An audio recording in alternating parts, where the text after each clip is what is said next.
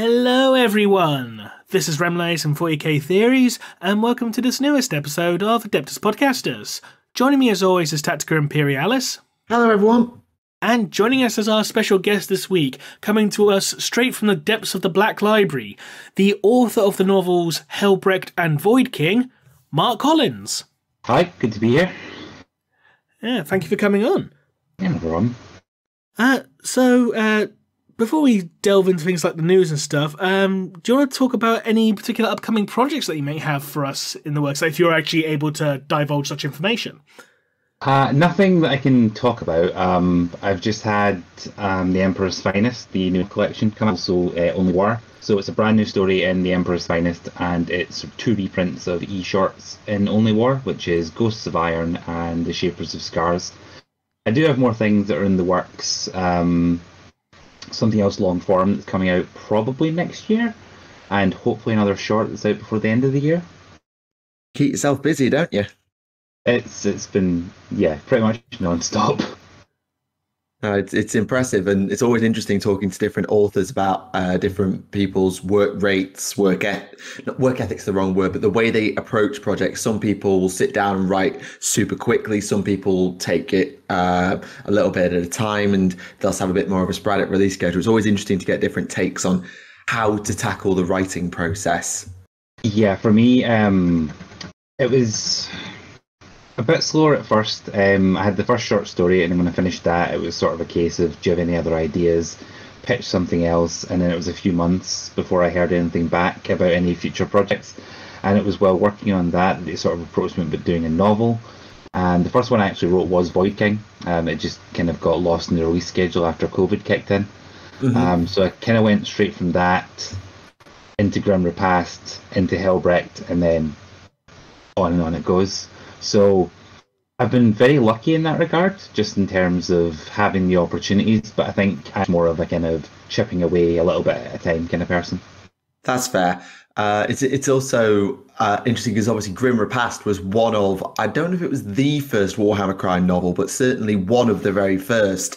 How much sort of brief were you given for that in terms of you've got Varangantua and everything's set around Varangantua as I understand it, in terms of with having Quill and Drask as your character, you kind of had the chance to shape the setting almost to your own whims in many ways.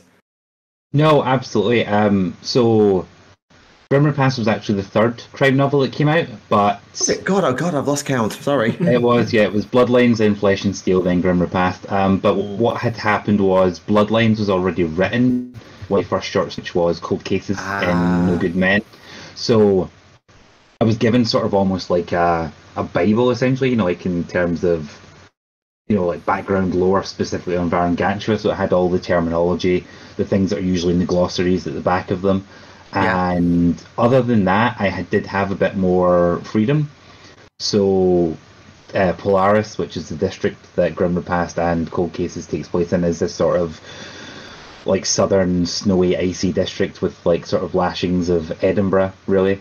And I got to sort of shape that from the ground up. And what was really interesting was by the time you get to, I think it was Sanction and Sin, one of the later anthologies, someone else had just set a story in Polaris. Did they actually consult with you on how to write it? Is there anything that they could, obviously you don't have to share the whole process, but I know from talking with other authors, they often will, if they're working on a character someone else wrote, will often say, oh, how would you write this? Or how does this work? Or what's this, can I say this about them? And would that canon clash with you? I don't know. We weren't actually in conversation at the time. It was sort of more of a pleasant surprise, but since then I have sort of talked to other authors, and we do sort of like go back and forth and share ideas and information about Varangantua and sort of the wider setting as well, just to kind of, if anyone has a query, there's sort of an open ear that you can listen to or talk to. Right, yes, I'm with you. Sorry, I don't mean this to come across like we're just doing an interview. I know that's not what you signed up for.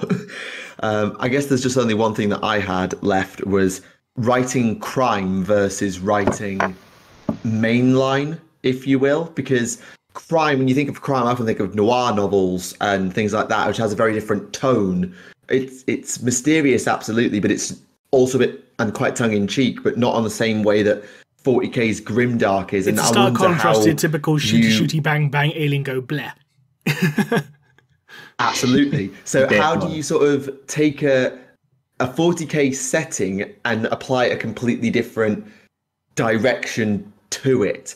Especially coming from something like Helbrecht, where you're writing about one of the most shooty bang bang alien go bleh characters, to writing a novel that's set very much more slow paced, investigatory, very little violence by comparison.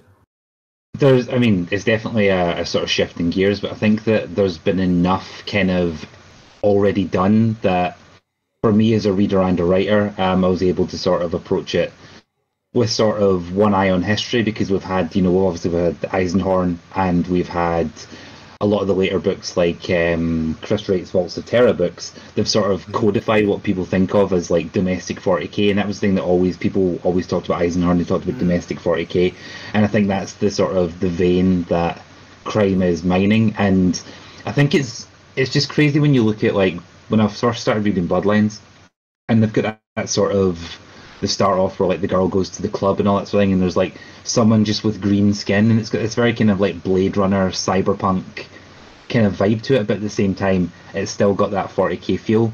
There was a part in the sort of writing of Grim Repast where I think it lent a little bit too much into the sort of megacorp feel of certain parts of it, and had to kind of go back, and it's not enough to sort of just like put skulls on the top of it and like pile on the gilding. It's like you've got to kind of look at it as like mercantile concerns in 40k are going to be like, the East India Company on crack, basically, and it's just sort of leaning more into that rather than like it can't all be glass pyramids and fire like it is in Blade Runner.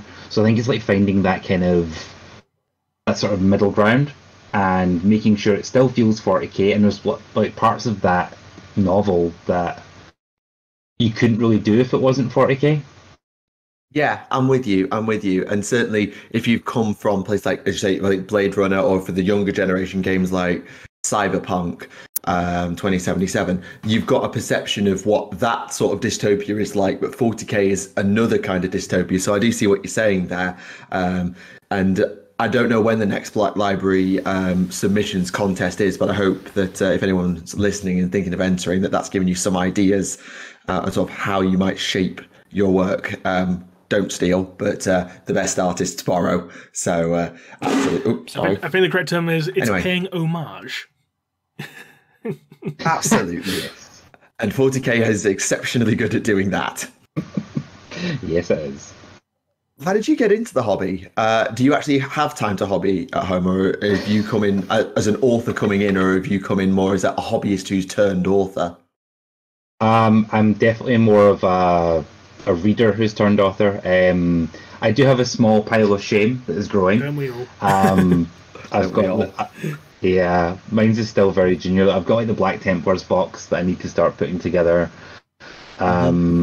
I've got Cursed City, and I got Blackstone Fortress and a whole bunch of the add-ons, and I've been getting the Warhammer Plus models, and like I pop into my local GW and like look at the books, and then occasionally pick up a paint or a pin badge. That's probably about it, and slowly building up the collection of paint and tools.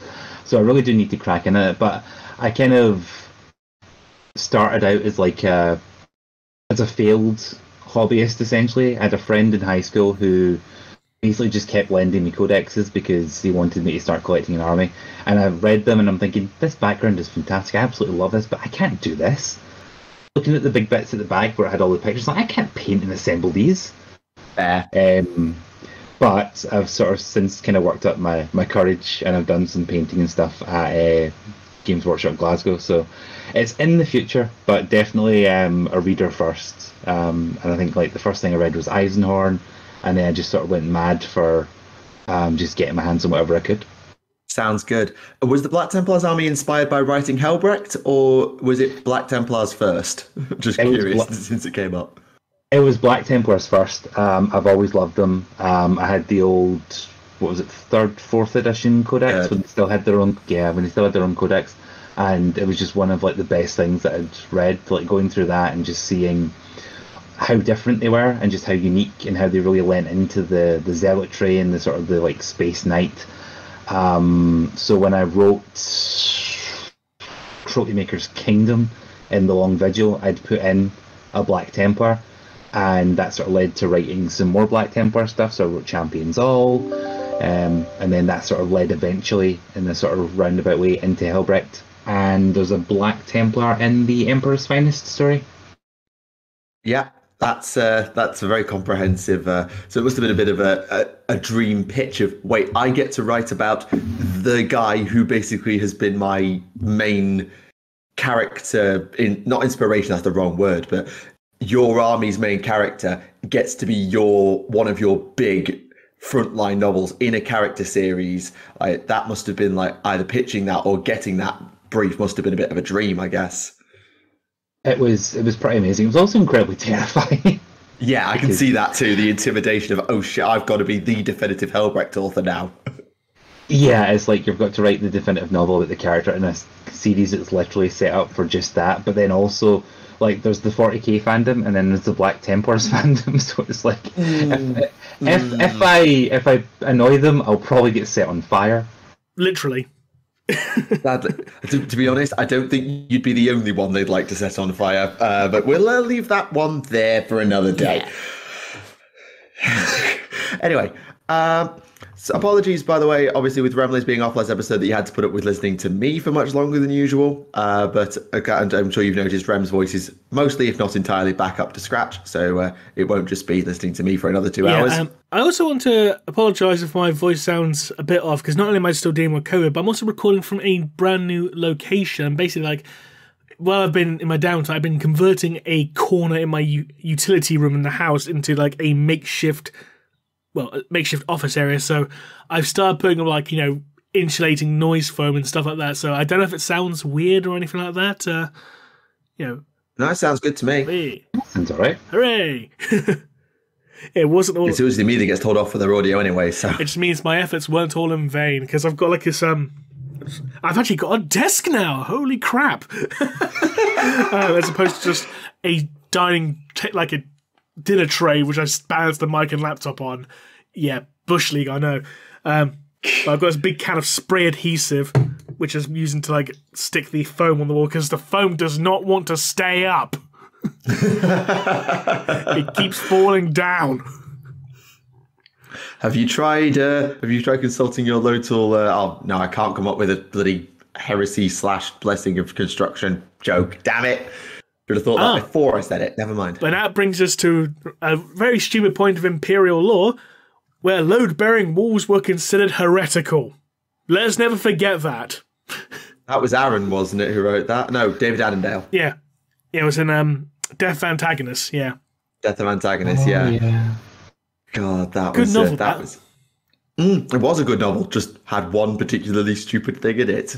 Just like most of 40k, let's be honest. Yeah, it's inherently silly. Let's be honest, and that's why we love it. Sorry, I didn't mean to keep getting you off. No, it's fine. But to be fair, speaking of silly, while we're on about books and lore, Black Library have started their season of horror with a new set of Warhammer horror titles, and also revealed some of their Christmas lineup, their Christmas releases, including Only War is mentioned here, which I know we were talking a little bit about earlier. I think that actually went on sale today, I think. Yeah? I think so. Oh, right, sorry. My perception is... Oh, yeah, it does say it right down at the very bottom of the paragraph. Dang it. Didn't see that. I only noticed because I ordered the Shadow Sun novel on pre-order today, and I saw it in the pre-order section, so... Yes, we're going to talk about that in a few episodes, I hope. Of course. Absolutely.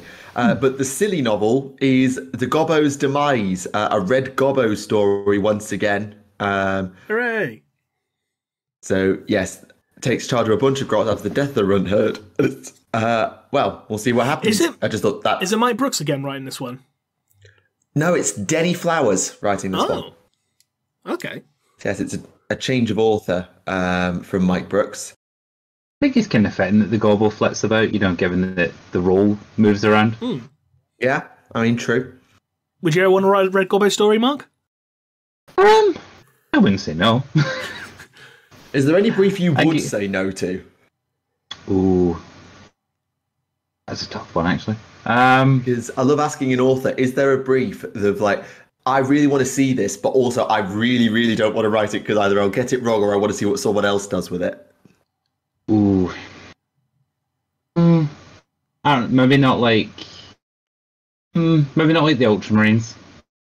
Fair.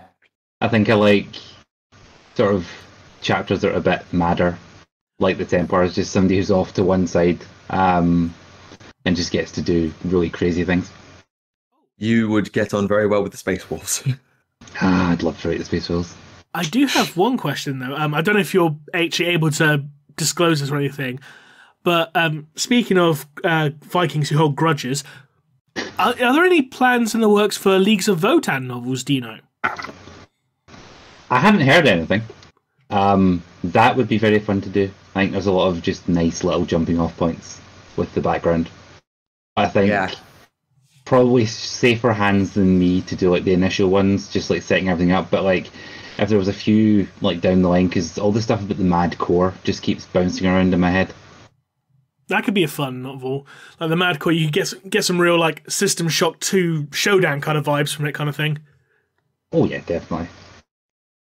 Oh, sorry, you've lost me completely. Oh, you know, play System Shock? No. What? I know it's like the ancestor to BioShock. I'm aware that it exists, but I have never played it. Okay, Tack. Oh, you're missing out.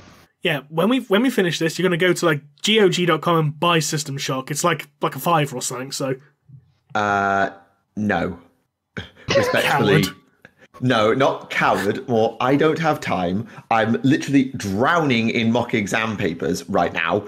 Literally, if I look around my room, I've been given about 100 mock exam papers to mark for next week. So if you'll excuse me on that one, I am a little bit busy to just knock around and bob about playing video games on this. Well, you can play it over the Christmas holiday then. Maybe. There you go. Maybe. You still need to watch Akira. You've not watched Akira? Why am I being bullied? I need to make up for the last episode, so I'm sorry. That's fine. Right. So, staying with silly one more time, the most recent article on Warhammer Community at the time of recording is this year's, it's commemorative miniature. It's not a Christmas miniature this year per se. They have done a model for a goth rocker and it looks awesome. I always appreciate the old Rogue Trader throwbacks.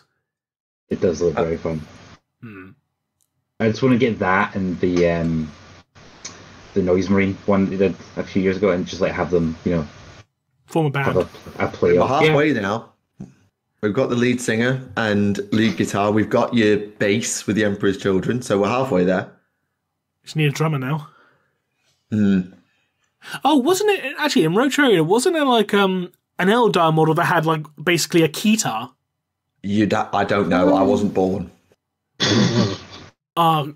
Imagine like Noise Marine bass player, goth rocker, singer, guitarist, Eldari keyboard player, and she needs someone on the drums. I don't know, like a Votan drummer. Yeah, I'm sure they could come up with someone with a drum. I mean, the Orcs use enough drums, so... I think the Scots could do drums quite well. Like a big industrial set kind of thing. Be literal oil drums or something, I don't know.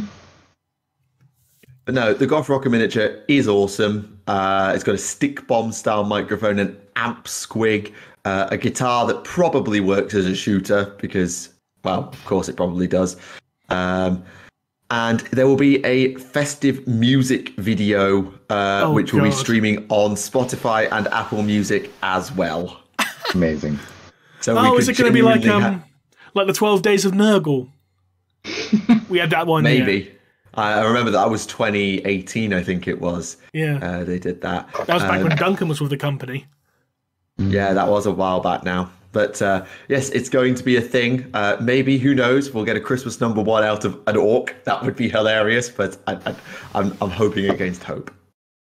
Right, I'm out of silly things to talk about now. So I think we should... I don't know if you mentioned it last episode, but they did update the Black Library Coming Soon page. No, we didn't. Did you not watch it?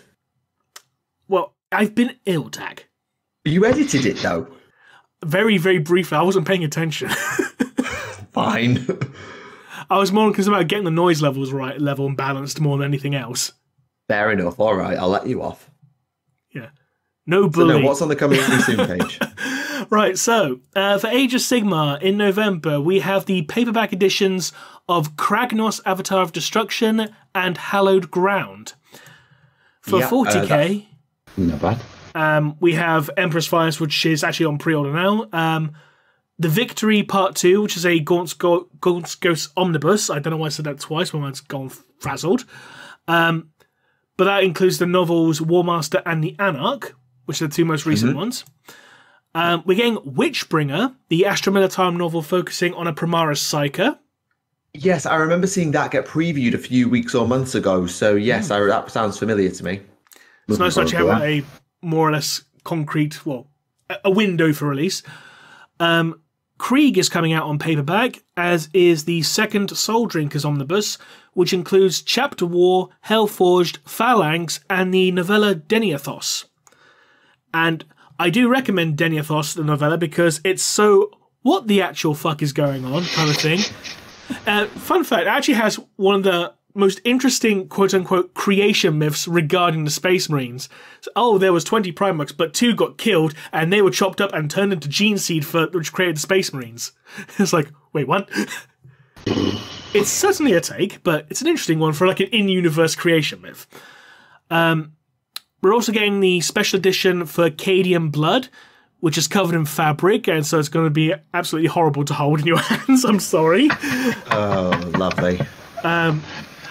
Also, Shadow Sun, the Patient Hunter, which is on pre-order today. It's probably, out of print, out of stock rather. Not out of print, out of stock. Probably, yeah.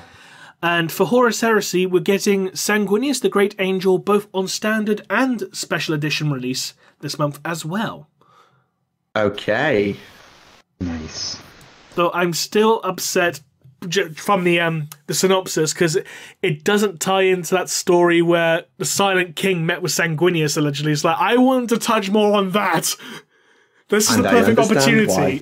This was the perfect opportunity to expand on that one little lore tidbit. Like, Sanguinius and the Silent King having a conversation. That would have been awesome. But, yeah, rant over. It's one of those that probably was thrown in as a bit of a throwaway of, look how interesting and mysterious and how ancient the Silent King is, rather than we actually want to talk about this someday because it will just bend everybody's brain. Maybe one day we'll get an expansion on it. I did like that they went back and kind of... I do like that they kind of went back and looked at that, though, when they did Word of the Silent King that Laurie Golding wrote, I'm sure. Yeah. They did a wee short story and it had the whole, he's wearing Sanguinius' face. Yeah, that's the one, yeah. Yeah, good times. Yeah. What else we got in the news, Tack? We have tanks, mostly. Tanks and cavalry. So since we've got a Black Templar on the programme, why not start with something named after their founder, the new Astra Militarum Rogal Dorn tank? I hate that name for the tank. I'm sorry. I read it and immediately just went. I know we've just taken the Lehman Russ as a name and accepted it, but the fact that they've done it a second time and called it the Rogal Dorn, I just laughed. I'm sorry, I just laughed. Personally, I would have preferred it if it was named the Praetorian. Would be good. That would have been good. Or even just name it after I don't know much of the lore behind the tank because obviously the new Guard Codex ain't out yet. But if it was just named after a great hero, why not name it after Ursarkar Creed?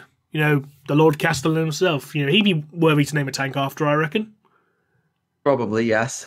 But again, I don't know the lore, so I don't know if it was something that the Imperial Fists found the STC for. If that's the case, I can understand why I named it the Rogal Dorn. Yeah. I mean, in terms of how it works compared to Lehman Russ, the Lehman Russ, I should say, it's sort of a halfway house between the Russ and the Baneblade, with toughness 9, 17 wounds, a 2-up armor save, strength 8 for when it runs people over, ballistic skill 4+, so it's no more accurate, But it comes with, well, one of its options, the Oppressor Cannon, is 90-inch range, strength 10, AP minus 3. Sorry. 90? 90? 90. Jesus, fuck. Well, the Lehman Russ gun is 72. So, yeah, it outranges it by a bit. It's heavy D6 plus 3 with blast. So it's a guaranteed 9 shots against big units, or a guaranteed 6 shots against a 5-man squad. Strength 10, AP minus 3, which is a bit puny, but damage 4. To put that in context, that is it's not quite a 2-tap on killing Guilliman, but it's a 2-tap against pretty much everything else, and against a single monstrous creature, we'll be wounding it on 3s, mostly ignoring its armor save, and if it gets 3 wounds through, which it has a good chance of doing, is a 1-shot. So it's a pretty powerful gun, and it's a turret weapon, which says, this is for the Lehman Russ as well, tank turrets can target any enemies they want, even while locked in melee, so they can just shoot out of combat with the turret, and also adds +1 to their hit roll as a bonus, so the turret gun gets a 3-up to hit. Well then. Yeah. Now the Russ and the Dorn have that, and I'm sure the Baneblades cannon will as well. The Baneblade, by the way, now has toughness 9 and 30 wounds, just for context. 30. 30.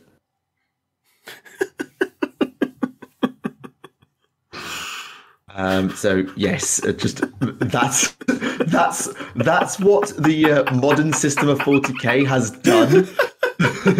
Is that instead of tanks having, like, I remember the days where 4 or 5 hull points was ridiculous, but now it's 30 wounds because of the way the wound system versus the hull points and the armor value system works. Because tanks behave like monsters and have to be incredibly tanky, the wound stat and the toughness stat just goes up to ludicrosity. A tank being tanky, say it ain't so. I know.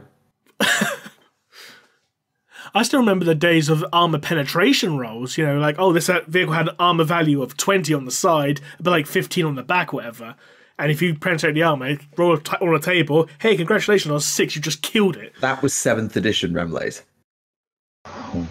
Well, with the armor penetration rolls of like D6 plus 4 plus D10 plus D3. No, not that, but the streamlined armor penetration system of strength plus D6 versus armor value rolled on table, that's all the way up to 7. It was only 8 they got rid of that. I know, I was like reminiscing about 2nd edition's craziness. I understand why. Because I'm old. But no, it's a thing. There is no law. I've actually had a read of both articles about it, and neither of them make mention as to why it's named after Dorn.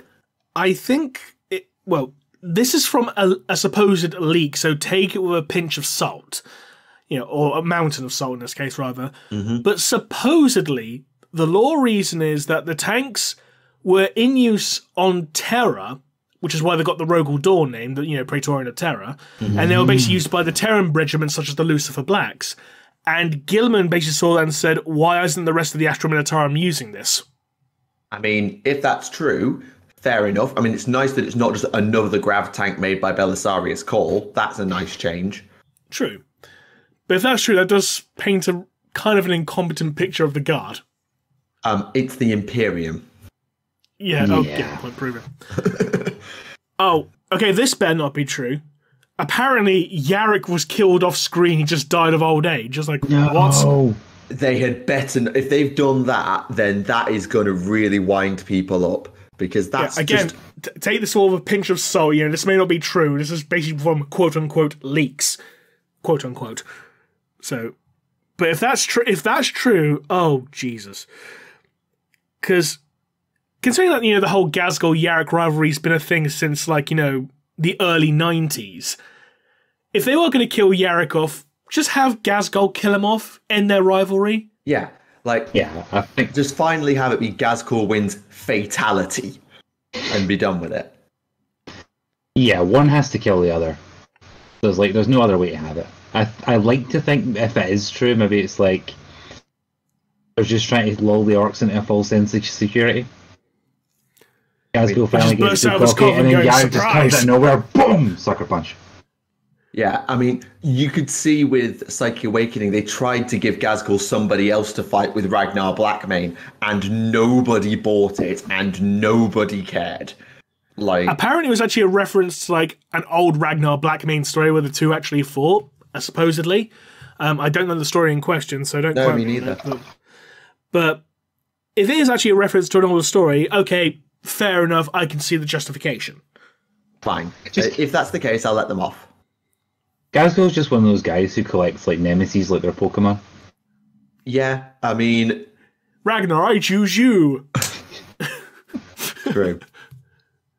Though I think the ludicrous model and or lore of the week, I can't remember how I'm saying this, goes to the Guard as well for their new Lord Commander Solar, Leontus. Ah yes, Alexander the Great, but not the cool Macarius version. Yes. So Arcadian Leontus is Lord Commander Solar, and he's on a horse. A pretty much entirely cybernetic horse, but still a horse. Did you see Kyrios' video regarding it saying how the Lord Solar is actually the horse? I saw Kyrios had made a video saying how much he loved the model, but I don't remember him saying exactly that. Yeah, he did a separate video basically, like, quote-unquote, proving how the horse itself is the Lord Commander Solar. Of course. I mean, to be fair, I'm taking the proverbial out of the model a little bit, but I actually do quite like it. And as much as it's not a very 40k-ish thing, guy on horse with sword. I get that right. Yeah. All right. I realised what I did. Guy on horse with sword. I do actually quite like what they've done with it. The pose is good. It fits for a commander. But I actually really like the poses in on the limited edition cover of the Codex revealed at the bottom of the article as well. What I really want to do with it, though, is I want to see Cities of Sigmar players get their hands on it and turn it into a free guild general on like a clockwork horse. That would be very cool. That's what I really want done with it. In terms of what he does in game, he's got a power sword. He's got a pistol of some kind. I'm assuming it's either plasma or Volkite or something, because it's Soul's Righteous Gaze. It's not going to be a bloody bolt pistol. It could be an Archaeotech pistol. Yeah, exactly. But what's really clever and what he's sort of taking up, as much as we've got the new Creed, Ursula Creed, he's sort of the supreme commander. So he's got the access to the tarot readers who read the Emperor's Tarot, the Collegiate Astroleks. I think that's a new name for them. And what he does in game is you can change one of your objectives once you know what your opponents are. So if your opponent is... Cheeky. So you set up before the game, you pick what your agendas and secondary objectives are going to be. More experienced 40k players will understand what that means better than I do. You pick your secondaries, what you want to do with the game. You then see what your opponent is doing and go, actually, if they're doing that, I should do this instead, because that will allow me to get a better advantage, allowing you to swap it out and mulligan, if you will, one of your things for another one. If you don't do this, then you just get an extra command point, which again is very useful for a lot of different things. And I'm sure with the orders system and everything, the Guard will get a lot of use out of having additional command points. Also, can we talk about the fact he's got a tactical knight? Yeah, Tactical Rock is evolving. More Pokemon jokes. Dun dun dun dun dun dun dun dun dun. Yeah, it's fine. But no, I like it. I think it is a nice model. I think it's just nice that they're gonna like put that out. They're gonna put the Rough Riders out, and Pure's just gonna build like a horse army, like full cavalry guard unit, just charge right over everyone else. Yeah, and to be fair, I just know there's gonna be someone out there who's gonna convert the Rough Riders and this, and just put Space Marines have like White Scar Rough Riders. Yes. You know someone's going to do it. Or even just swap the Rough Riders' heads out and make them like Chagorian riders from the days of Jagatai Khan and put them in their heresy army and choose them as count as bikers. Oh, that'd be cool. to represent like Chagorian cavalry from the days before. But either way, the Guard army is looking really good. I have to say, they've really done a good job of updating and redesigning the Guard. We talked a lot last episode about the new army set with the new heavy weapons and the new Cadian shock troops and everything like that. And the Guard range is looking really good overall. So I hope that long-time Guard veterans are looking forward to the new range release. I know I would, if I wasn't a million armies deep already, be very interested in it. Where to next? Space. If we're doing that, then let's talk about the lizards from space, because there's a new Warcry box. Oh yeah, with the chameleon skinks. That was a lovely segue. So yes, this is Sundered Fate, jumping across to the Mortal Realms now. A Warcry box, pitting a chameleon skink warband, the Hunters of Quan Chi. I probably completely butchered that pronunciation. Quan Chi. Quan, not Quan. I was going to say that. It was like, we're getting a Mortal Kombat crossover now, are we? No, it's with a H, not a Q. Right. But no, yes, Chameleon Skink Warband, blowpipes, clubs and shields, hornblower, spear chieftain, that kind of thing. And will also be joined by Terror Wings, which are kind of an update on the Terrarax riders that you used to have back in original Lizardmen. Pterodons, sorry. They're sort of similar to the Pterodons from old school Lizardmen. On the other side are the Jade Obelisk. Essentially a cult of Tzeentch that don't know they're a cult of Tzeentch. And they are slowly turning into stone, feeding their altars, who carry around their monuments and have a bird-like speaker. That is where the whole Tzeentch thing comes from. And to be fair, these guys look really quite cool. With their jade armor, partly stone skin, the masks, the chisels and hammers. I really like the look of this warband a lot. I think they look really cool. Yeah, it's just a really nice aesthetic. And the sort of the segmented armor plates as well. Yeah, definitely. I'm not sure what style of armor it is, where they've got the almost like spiked studs over their hoods and off the shoulders and things like that. It reminds me of, I know some of the studded armor. That's the word I'm looking for. Yeah, I get real, I can't remember if I'm going to use this phrase, I get real Skyrim vibes from them in many ways. I don't know why. You have no idea how much effort it's taken for me not to make an arrow to the knee joke right now. No, it'd be a blowpipe dart in this case. But yes, they are a thing, and Warcry is just continuing to produce amazing models. I don't think I've seen a single warband that is a miss in Warcry, or Underworlds for that matter. The AOS team in miniatures just keep knocking it out of the park with their specialist game miniatures every single time. It's nice that they've got that little kind of like sandpit essentially to just go, we want to do a really cool army that's on fire, or these guys are basically made of shadows, and just like really push the effects to the limit. Yeah, absolutely. The nearest thing that 40k has to doing that is Necromunda, which has got a couple of new miniatures of its own.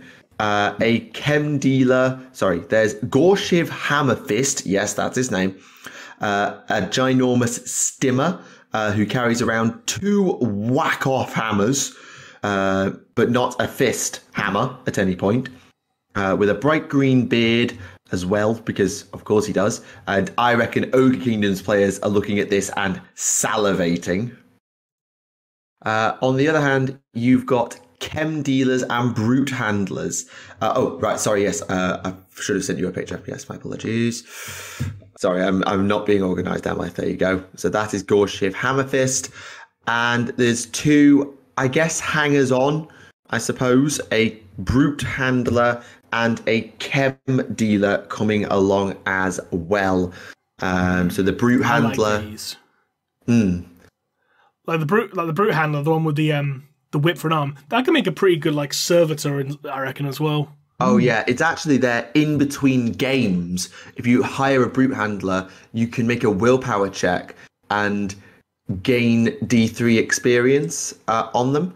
as well as giving them some like extra checks on the board, whereas chem dealers are more able to buy chems on the trading post in the black market, and they can also get. You make a really good, engine zero tech priest kind of thing, like a chirurgeon. Just give him like a servo harness. That could be really good, like guard medic kind of thing. Yeah, or a plague doctor kind of thing as well. Like, because if you put like a beak type thing on, it kind of looks like the mask of a plague doctor to me. I can definitely see that. I do love the Necromunda models. The Gorshiv Hammerfist, whatever his name is, he seems very busy to me. I know what you mean. I mean, it's a nice model, but sometimes less is more kind of thing. I think this one's a little too overly designed. It's not a bad model by any measure or anything like that. It's just a lot. Yeah, I think painting the beard green was a deliberate move to draw the eye in that direction. I mean, it makes sense for Goliath, considering a lot of the old Goliath models especially had like bright green mohawks and stuff like that. So I think it's like more of a reference to that more than anything else. Ah, right. Yeah, that makes sense. I do love that he's got instead of a tactical rock, he's got a tactical gear. Literally, he's got tactical gear. Hey! Oh dear. Oh dear, oh dear. Oh, come on, that was a good pun, you know it. Fine. In terms of models that are actually, available, this week's pre-orders were the Slaves to Darkness, who have finally got their full release. And actually, they've been given way more than you might be expecting. They've not just been given their army box, which we'd seen before with the Demon Prince, the Ogroid Theridons, and the Chosen. They've also updated Chaos Warriors. They're updating Chaos Knights. They're doing a bunch of stuff for Slaves to Darkness to really get that model range up to scratch and ready to go. They're not out just yet. I don't think they're in the Sunday orders this week, but they will be very soon. You had a lot of Ogre stuff this week on pre-orders.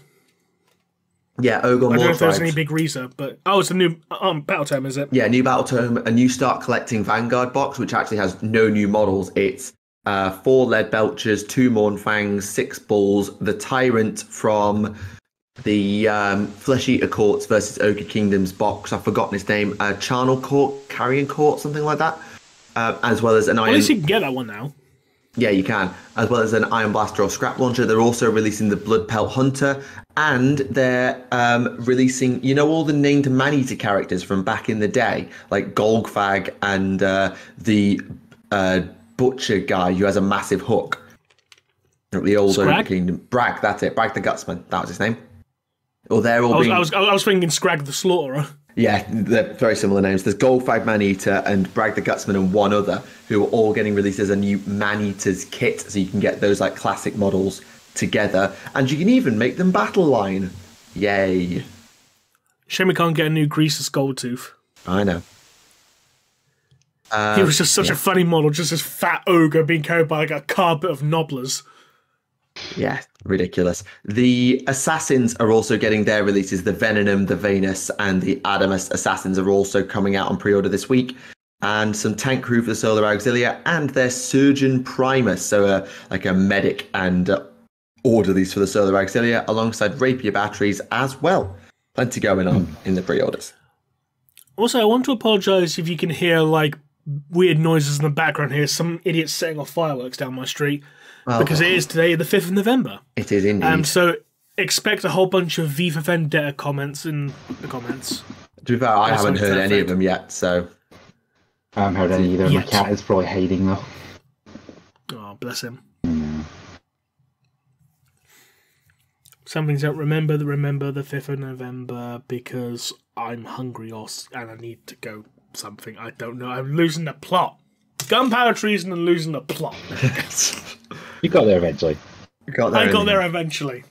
Yeah. Stupid COVID.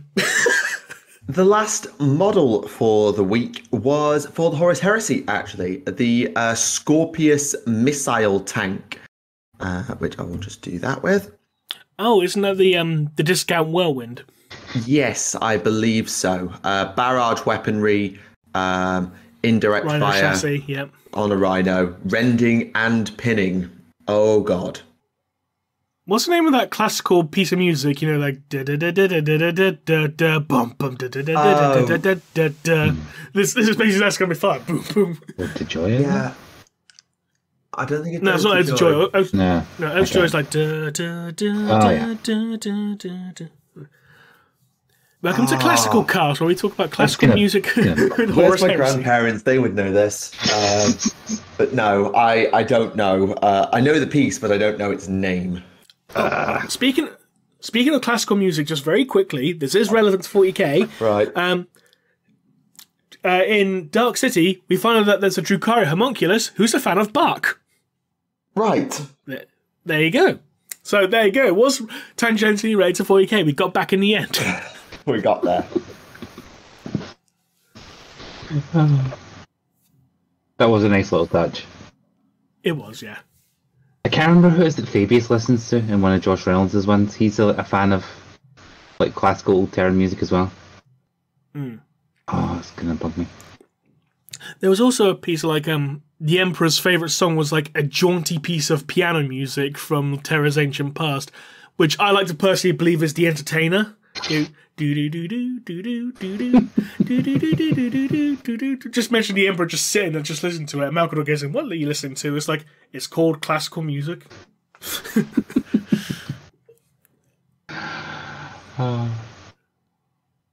Mind you, what we consider modern music will be classical music to them as well.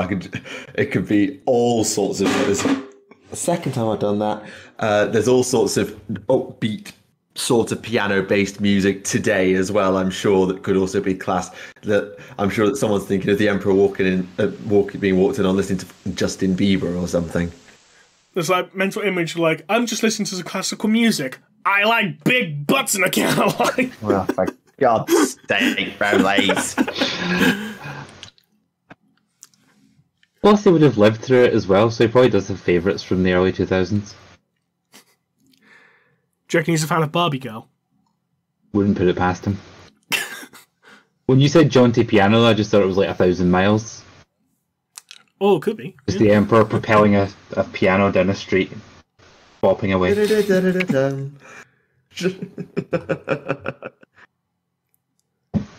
That's the model they should do with the goth rock of the Emperor's Children in a band. The Emperor on piano. And the piano's on fire. Or just get an exorcist, pipe organ. Always a good shout. Right. In terms of news and stuff, we've roughly covered most of it. There's a lot of community-based stuff this week, a few battle reports, and Shooter's Blood and Teeth got a prequel comic as well that was done over a few episodes on here. Angels of Death got its feature-length final cut, so there's a super cut of the Angels of Death animation on Warhammer Plus if you really want to watch it and you already have Warhammer Plus. Beyond that, there's not a lot for me to add on news. Fair enough. But you will be pleased to know that I did manage to finally finish Echoes of Eternity. Good. Because it's been about six weeks since we started that. Yeah. I would have mentioned it last week, but I was too busy dying. Steve Carino hit me with a DDT, you see, so I'll try and keep the wrestling-based jokes to a minimum. But yes, how long has it been since that book came out? Because are we still going to need to be in the spoiler and brawl kind of thing? It says keep wrestling references to a minimum, immediately makes another one. In about 2 months? A month 2 months? I mean, it's been 2-3 episodes, so I think we're probably fine. Okay, so if you want to avoid spoilers, there's no spoiler room skip. Just skip forward by about 20 minutes or so, I don't know. You're going to need 20 minutes for this? I don't know. We'll see when we get there. We will. So, last time, during the Siege of Terra, everyone was hiding behind the walls and ready for the traitor assault to begin.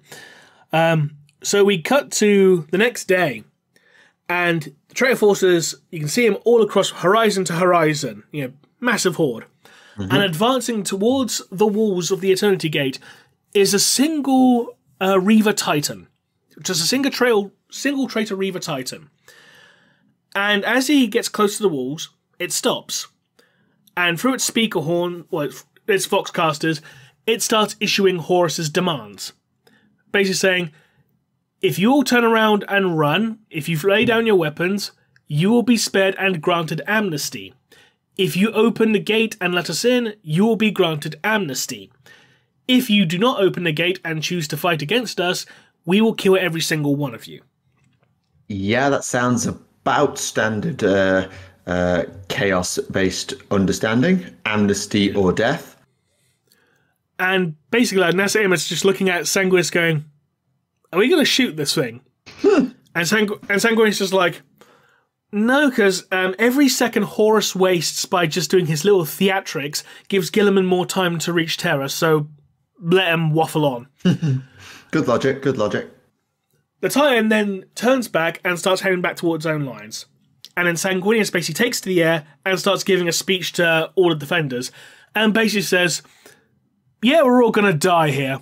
So if you all want to run away and flee, I don't blame you.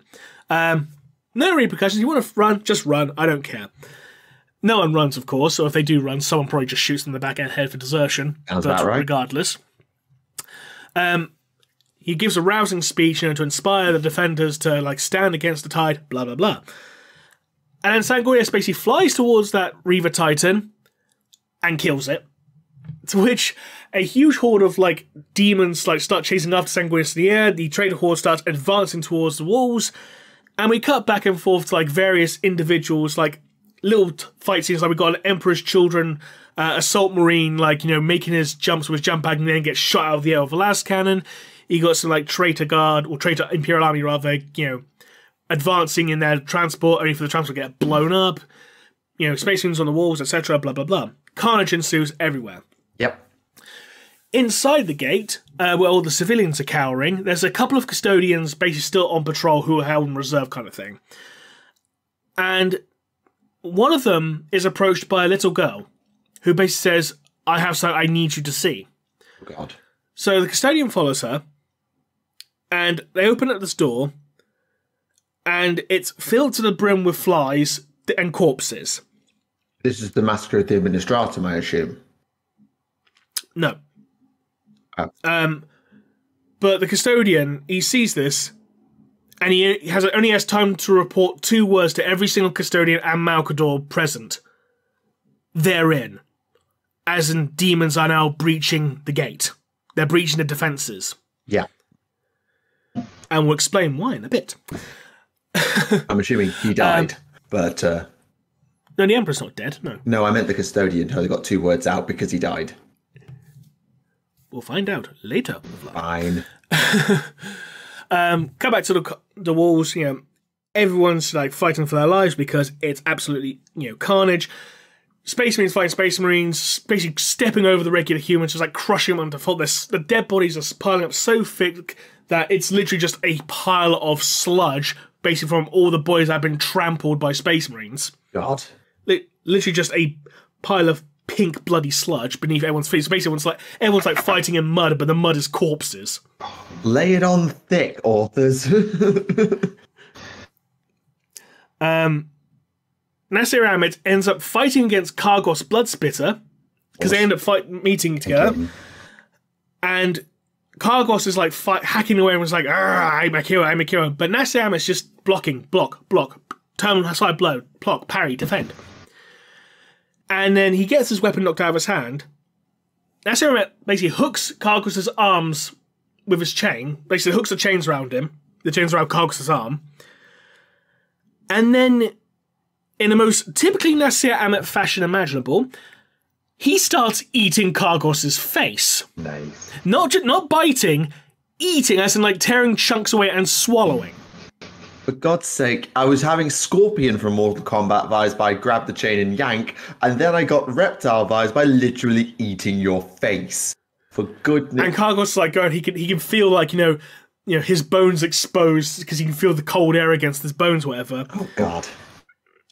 And Amit basically, ends up getting a chain around him and like twist, pull, and doesn't pull the head off, but he ends up he does end up killing Kargos in the end, because there was only one way the fight could end, let's be honest. Yeah, Amit had to win because he goes on to found the Flesh Terrace. Exactly. And as the fight's continuing, dead space marines piling up everywhere. There's piles of dead blood angels, and from the piles of dead blood angels, a demon known as the Bane of the Ninth Bloodline emerges. It should be Kabanda. It is Kabanda. Yeah. It's revealed basically after he calls himself the Bane of the Ninth Bloodline, but I do like that name, Bane of the Ninth Bloodline. I'd heard... That's a good name. Was he called the Angel's Bane for a bit? I think so. Kabanda's basically, tearing through the Blood Angels because we found out what happens to him after Cygnus Prime. This should be interesting. Yeah, Khorne was not happy. He was incredibly pissed off. No shit. So basically, he banished Kabanda from his realm. So basically, Kabanda was basically stalking, warp space between realms, essentially. He got and he was basically... Essentially. And he was being hunted by other demons because they think, he's lost Master's favour. If we kill him, we'll go up in the ranks, kind of thing. Mm-hmm. So this forced Kabanda to learn how to be cunning as opposed to just a mindless killing brute. Yep, checks out. And after he regained a portion of his strength, he went back to Khorne's realm and says, he basically demanded redemption. It's like, I demand another chance. And Khorne basically says to him, all right, you have to kill 500 Blood Angels. Oh, that's easy enough. No, you have to kill them in Sanguinius's presence. Oh. So Kabanda's now just going around killing Blood Angels left and right, targeting them. He's basically trying to get Sanguinius's attention. Notice me, basically senpai. just killing everyone. Pardon, sorry? I said, notice me, senpai. Also, I find it odd that Khorne is not using any multiple of 8. Yeah, that was a bit weird, but I might be just remembering the exact number. It has been a while since I've read the book, so feel free to correct me in the comments. But anyway, Traitor's numbers start overwhelming, the defenders, and Sanguinius starts ordering everyone to start pulling back towards the gate. Get inside, we'll lock the doors. Anyone stuck outside, sorry, you're fucked, bye-bye. Yep. But Sanguinius, he's basically trying to delay it as long as possible, just to the very last moment, just to get as much people back in. Yep. And as they're doing so, Kabanda and Sanguinius end up having another fight. Sanguinius basically just curb stomps him. Because, let's be honest, that's the only way it could go at this point. I'm surprised. I know Sanguinius wins, breaks Kabanda's back. I know that's the whole mythos of the ending of that fight. I'm surprised it was so one-sided. It's because Kabanda's still rebuilding his strength. But Sanguinius has been under siege for weeks, months at this point. Yes. But, it's got to lead up to what happens next. Angron. So basically, let me finish. Sorry. So Sanguinius dispatches Kabanda after a short but very brutal fight and starts saying, right, close the gate, close the gate. As the gates start closing, bang, bang, bang. 3 Ursus claws hit the gate. Oh no. And start wrenching back. The gates start slowing down, it's slowing, it stopped. The gate's no longer closing because the Ursus claws are holding it in place, holding it taut. Mm-hmm. And Sanguinius is like, right, I'll go and cut these chains. There's only 3 of them. I can get it done quickly. Then he hears someone shouting his name. He looks up. Angron's plummeting down top speed towards him. Oh. Yeah. They has fight. Obviously. Obviously. It's a very, very brutal, very bloody fight. But Sanguinius, in possibly one of the most holy shit badass moments, he ends up ripping the butcher's nails out of Angron's skull and causing his skull to explode. What the actual hell? Because remember, the butcher's nails replaced half of Angron's brain and spinal column. That's essentially a decapitation then. Yeah. And he casts Angron's body down, it tumbles down, blum, blum, blum. The defenders start cheering, the traitors are like, what the fuck? Yep. And this basically prompts the World Eaters to start turning on everyone. Because they basically are like, oh shit, just kill everyone. Fuck it. Yeah, they've lost control. Yeah, that makes total sense, to be honest. Like, we remember what happened to the Blood Angels when Sanguinius was cast down, then add in a million more layers of psychopathy, and yeah. The chains get broken, the gate is shut, and Sanguinius is inside. He just about gets inside. He's still holding the butcher's nails, drops on the floor, and they're just twitching like a squid on the floor. It's interesting, though, because Demon Angron, we've seen his model. Demon Angron has the nails back, implying that when Angron reforms... They're part of him. Yeah, I know that, yeah. But the way I understood the nails was the nails were the nails and Angron's body changed into a demonic form. So why would he, when he was banished, regrow new nails? I found that I would have never thought of that at all. I suppose it's not really up to him. True. Because obviously, like, when you ascend, you sort of become a bit of your god, so, like, Khorne probably just enjoys messing with them. It's like, no, you're never going to get away from them. Yeah. The pain makes you angry. Angry is good. We like angry because we're, psychopathic killing machines. Correct. Essentially. Meanwhile, in orbit, Latara Saren on the Conqueror is basically getting a report. It's like, what the hell's actually going on down there? What do you mean Angron's dead? She asks for a report. The guy on the comms looks past her towards her throne. He doesn't look at her. He looks at her throne. And she's like, excuse me, I'm over here. And a voice from behind her says, no, you're not. She turns around, and on her throne is basically a demonic version of Latara Saren. Big black eyes, huge teeth, dagger claws for hands, And it turns out the version of Latara Saren we've been following throughout the story isn't actually Latara Saren. It's an echo of her. Oh. The real Latara Saren has basically ascended, essentially become part of the Conqueror as part of a demonic core to the Conqueror. I mean, yeah, she would. That's the logical fate for Latara Saren, to be completely honest. And I just want to point out, called it. Called it about 2-3 years ago. Called it. I'm proud of that. Well done. Well done. It's not often I'm proven right, but I'll take this. Take the wins where I can get them. I'll take the wins. Now, you may be wondering, how are demons able to breach through the Emperor's barrier? This is where we cut to Vulcan's story. Because Vulcan has basically gone on a little soiree into the webway. Because, of course. Because Malgador has informed that something in the webway is disrupting the field. Right. And as he makes his way through the webway, he meets Magnus. Now, this is a callback, obviously, to the Fury of Magnus novella, we assume. Yep. Because remind us what happened at the end of that book?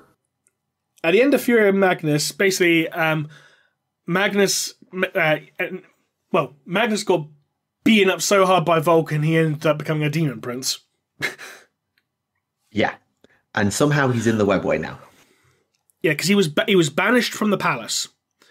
So I assume since he was banished, banished back to the warp briefly, then from the warp he basically just went through into the webway through one of the breaches. Possibly for the breach he himself created. Or possibly because there was no way, because of the Emperor's field being up and all of that, Magnus's demonic presence, into the webway. There was no connection to the warp there. I mean, maybe. No. But Magnus and Vulcan have this big philosophical debate which basically says that the events of Fury of Magnus never actually fucking happened. Oh, for God's sake. Because, I was there when Father promised me a new legion and stuff like that, and Vulcan's like, that never happened. It's like, well, thanks for wasting my time with Fury of Magnus, guys. Well, is it observer bias? Has Vulcan been told to lie because it would have proved that Magnus was redeemable? Well, I don't know. Vulcan basically says to Magnus, like, you always think that you've done nothing wrong. Also making fun of the whole, Magnus did nothing wrong meme. Yeah. But, Magnus basically like, I was justified, I had to do this, blah, blah, blah. And Magnus has basically been working behind the scenes using his powers to basically chip away at the Emperor's field to allow Horus's minions in. The two end up having a fight, because of course they have to. They have to. Yep. Magnus kills Vulcan again and again and again. Now, some may say, this proves that Vulcan's still a perpetual. It does not, because I have an exact quote from this novel in which Magnus says to Vulcan after he keeps being resurrected, I see him behind you. I see him composing the concerto of your resurrective immortality. Him being the Emperor. Yeah. So basically, the Emperor is the one responsible for resurrecting Vulcan in this time. Why am I getting Doctor Strange vibes? So Magnus basically said, well, if I can't kill you, I'm literally going to unmake you from existence. And basically starts destroying him at a atomic level. Basically, so like Vulcan's body starts dissolving, huge plumes of light start flashing through, like in a very typical, sci-fi type of way. God. But as he's doing this, Vulcan, with his hammer, as hard as he can, basically just smashes Magnus in the face, banishing him. Basically, it's a kill blow. They're both effectively dead. Vulcan's now just a charred skeleton. He'll be back. And because it's Vulcan, the skeleton gets up and tracks his hammer and walks away. For fuck's sake. Remember what I said earlier that 40k is inherently silly? This.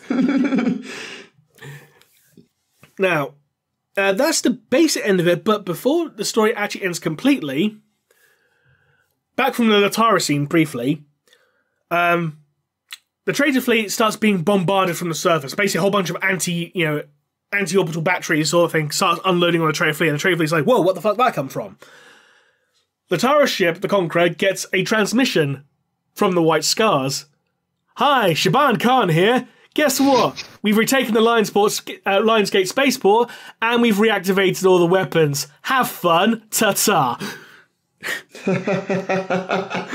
God's sake. Oh, and at this point, the traitors basically realize, hang on, why aren't the shields up on the Vengeful Spirit? Why are the shields down? Because no one knows. Is an idiot. No one knows. And the story basically ends like, right, we're going to have to take the fight to Horus, but before we do, we cut to the story literally ends on a communication from Guilliman. We will be in the system in a couple of days, just hang on a little longer. That's why Horus dropped the shields. The Ultramarines will be in the system within 2 to 3 days. So basically, Horus has made a tactical call. He's probably heard that communique. Yep, because the Conqueror intercepted it. Does it make it to Terra, or does the Conqueror actually full-on stop it reaching Terra? It stops it full-on. Right. So the Conqueror gets it, tells Horus, right, Guilliman's 2 days away. We can't win. Well, Horus then has this... Well, no, they don't. They get it. It's like, oh, how cute. Why is Horus's shields down? Probably because the Vengeful Spirits picked it up too, and Horus has gone, shit. Yeah. Because we're at the point now, even though the traitors are basically winning at this point, they won't be able to withstand, a full Ultramarines Legion. Bear in mind, they are the largest Legion. And Guilliman also said, oh, by the way, I've got Russ, I've got Lion, I've got Korax, they're all with me. Yeah, it's not one Legion, it's effectively about 2.5. Yeah. Depending on how 2.5 Legions and 4 Primarchs. Yeah. Ain't nobody withstanding that. And again, considering that Guilliman's Legion, 250,000 strong, and the next largest Legion's about 100,000. And I think that next largest legion, after possibly the Word Bearers, is the Dark Angels. So actually, it was the Iron Warriors, but they fucked off. Yeah, exactly. So problems. So I can understand once Horus hears that message. Right, we're done then. All or nothing. Yes, to be continued. I do like that they've kept that, because obviously, like the early thing, people were like, "Oh, little Horus is having doubts. He'll be the one to drop the shields," or "Oh, Loken will do it." And it's good to see that. Obviously, a few candidates are dead if you're out of the game, but it's just Horus like playing the final gambit. That's what I like. Some things don't need to be subverted. Yeah, I'm curious as to which version of events they're actually going to go for. If they're going to go for the version where Horus is basically lowering a shield to tempt the Emperor into boarding him, or if it's just the version where Horus was so arrogant, he lowered the shield so he can get a better look at the Emperor dying. With the context that we've just been given, I think... It seems like the former. It's the former, but also he's not doing it because he's baiting the Emperor. He's doing it because he is the one who is desperate. And it's like, I can't win any other way. I need to take Emps out now. Yes, it should be interesting considering we've got 2 more books to go. Yeah, I'm not calling it 1 because it's a part 1 and a part 2. It's 2 books, not 1. Let's be honest. The End and the Dead. The End of the Death, isn't it? Oh yeah, sorry. But yeah, all in all, good novel. Good. I admit it was always going to be difficult with that book because there were some facts kind of enshrined in terms of like, and some conflicting, like who's first through the gate, Sanguinius versus Cabanda. Then they threw Angron into the mix, and they're really doing a good job of crossing a few things off now, as well as setting us up and not closing every loop. I'm not sure that every decision they've made in this series will go down well in history, but it does seem like they're doing a good job of tying up loose ends. I am curious as to who will actually be the person to take that proverbial bullet for the Emperor on the Vengeful Spirit. Because we have a few candidates. You know, is it going to be generic Custodian? Is it going to be generic Terminator? Is it going to be Alanius Pius? Or is it going to be Garviel Loken? I know I say it all the time, but I want it to be Loken just so we can come full circle with the story. You know, I was there when Horus slew the Emperor kind of thing, blah, blah, blah. Yeah. And it would be a good end to his arc.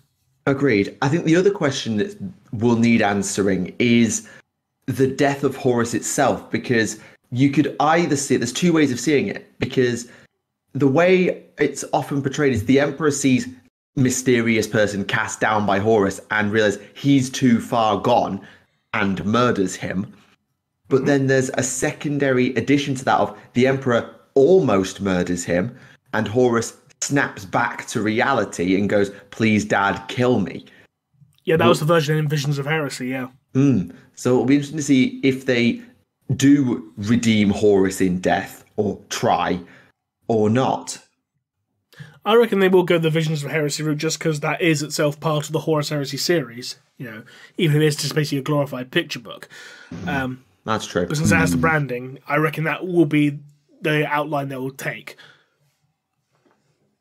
There's a line that sort of, obviously people go back and forth on, you know, does he love them, are they tools? There's a line in, I'm sure it's in Valdor, towards the very end, where Malcador's first like, oh, you know, the sons might still be alive. He's calling them his sons, you know, and Valdor's kind of like, oh, so is humanity's ebbing again? And it's just this idea of like that the Emperor's kind of so, you know, powerful and so sort of post-human that it's like sort of his very humanity kind of like comes and goes, like as if he has like whims. Just, I'm gonna love them today. I mean, there's also the fact you got to take into account is the fact that out of all of them, you know, ignoring the stuff in the Alpharis novel, but out of all of them, Horus is the one that's been around with the Emperor the most. He was the favourite, and even if you have a favourite tool, like if you got like, you know, a favourite hammer or a favourite book, you know, you're still going to be bummed out or upset if it gets lost or damaged, aren't you? You know, because the fact is, you know, your favourite, it's the one that's been around the longest, you get used to that, so I can see like why he hesitates. Like, this is my favourite. I don't want to break my toy. You know? Yeah, Or maybe they're going with because obviously there's the idea of shards of the Emperor in a splintered psyche and all of that. Maybe the other way that his humanity ebbing and flowing isn't that the Emperor changes on a whim, which is certainly a very valid way of looking at it. But it could be that we're looking at maybe not multiple personality disorder type thing, but maybe there are so many aspects to the Emperor that how he is changes from time to time, place to place, day to day, person to person. Mm-hmm. Maybe. So basically, he's Ermac. Well, okay, yeah, and the Mortal Kombat comes back again. I mean, let's be honest, how often can you make a bloody Ermac reference? But hey. Yeah, that's very true, actually, to be fair. But yeah, all in all, Echoes of Eternity, I highly recommend it. I also managed to read through Dark City completely. I'm not going to do a full beat-by-beat thing on the plot, but I am going to touch upon something that happens towards the end. Oh, God. Just because I need to talk about it because it's so absolutely insane. I need to talk about this. So insane good or insane bad? Yes. Oh no. Right, context. Right. Go on. Right, so for context, 3 of the High Lords of Terror are involved in the conspiracy to use the Drukhari to repair the Golden Throne because it's failing. Fine, we're aware of this idea. That's the context.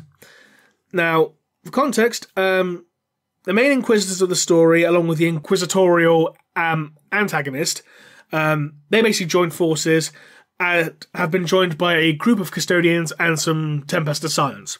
They've gone into the Webway, and they've found this staging area where the Fabricator General of the Mechanicus, who's one of the High Lords involved in this conspiracy, is basically preparing to exchange do a trade with Drukhari. Because Drukhari said, we will give you these parts, you give us these old damaged parts. You know? Mm-hmm. And these old damaged parts, they've been on parts of the Golden Throne have been, close to the Emperor, like, respiratory tubes, blood, that kind of thing.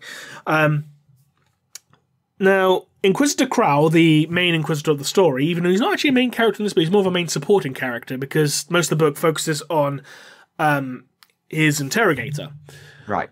But Crowl basically is like, this is dodgy as fuck. I'm going to try and find some more information about it. As you should. And basically through complex shenanigans involving essentially magic mirrors, don't ask. Won't. I'm skipping over a lot of details, so if you want a more comprehensive version of events, read the book. Trust me, you won't regret it. But basically, he ends up seeing Gamora. His disembodied spirit is flying around Gamora. Right. And this is during the time of the disjunction, basically when the Gate of Cain has broken, demons now invading Gamora. This is when Ibrahim comes along, isn't it? She's not involved in the story, no. But she's in her... But it's in lore, this is basically where her story begins, essentially. Right, yes. I knew Ibrahim was tied to that disjunction, but I couldn't remember how. Now, earlier, Crowl had basically speaking to a homunculus, and it was actually the one that he had killed in the first book. And basically like, how the hell are you even alive? You see, the homunculi, we can bring anyone back to life. All we need is just a single drop of blood. That's all we need. We can bring anyone back to life. Oh no, they're going to resurrect the Emperor, aren't they? That was partially their plan. They wanted to make their own Emperor, because as Crow's spirit is flying around Gamora, he sees the Drukhari building their own version of the Golden Throne. Because they realise the Emperor's power is basically what's stopping demons invading Terra from the Webway Gate. So basically they think, have our own. They can push the demons out back through the Gate of Cain. And because these are old parts from the Golden Throne, like respiratory tubes and that, dried blood, skin cells. Yeah, right. And Krauss like Soylent Green as people in moments kind of thing. And to which the Custodians immediately start, butchering things left, right, center, destroying the parts. Huge fight breaks out. The Imperial forces are vastly outnumbered by the Drukhari. So Crowl and his interrogator and the other Inquisitors basically try to flee. Web Brigade behind them has been collapsed by rubble. They're trying to flee, get out. One by one, they're dying. They're being picked off, and they all die. The end. So what we have learned here today, boys and girls, is that the Drukhari are building their own version of the Emperor to fix Commissar, which is the stupidest idea ever because he's a psyker.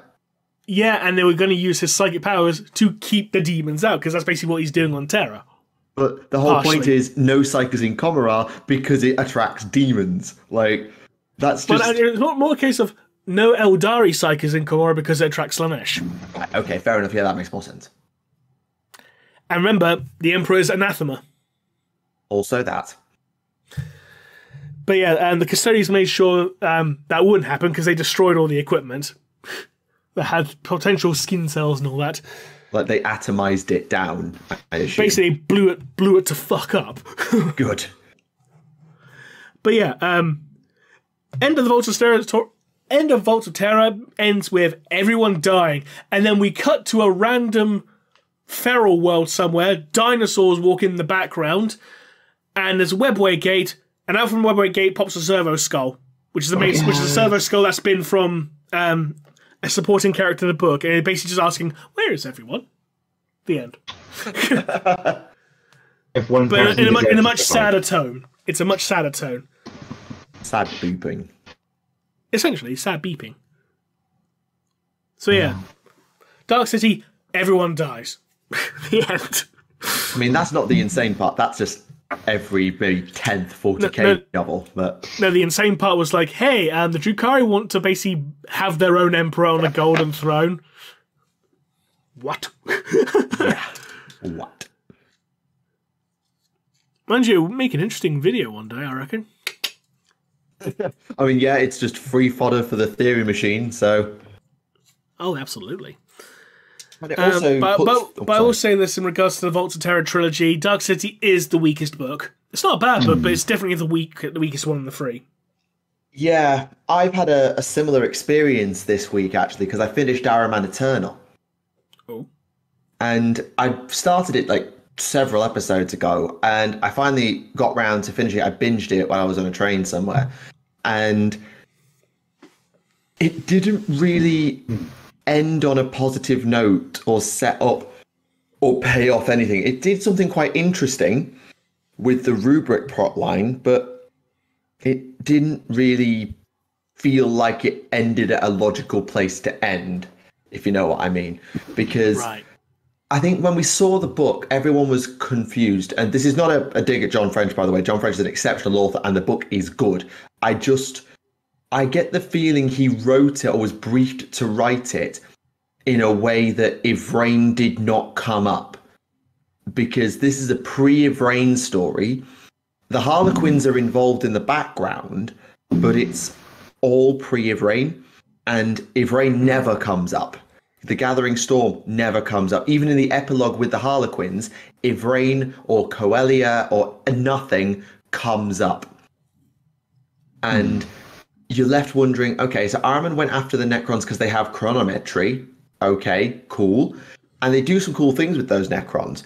But the way the book ends is essentially how to put this in a way that makes sense.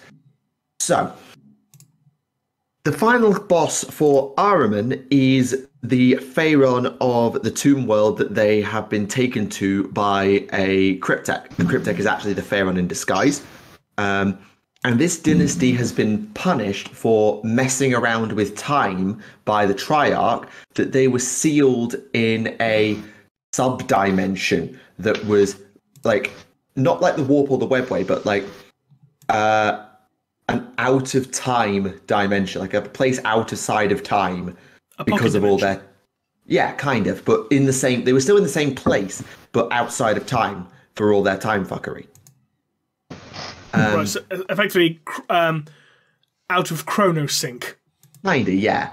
Ahriman wins that fight through luck, to be completely honest, and skill, because he realizes that time is being rewound on him every time he fights the Pharaon and wins, or almost wins.